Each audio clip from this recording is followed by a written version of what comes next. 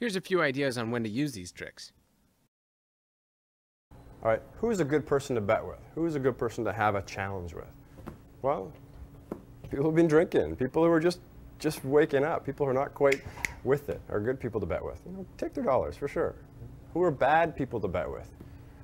Probably irritable, strange, crazy, unhappy people.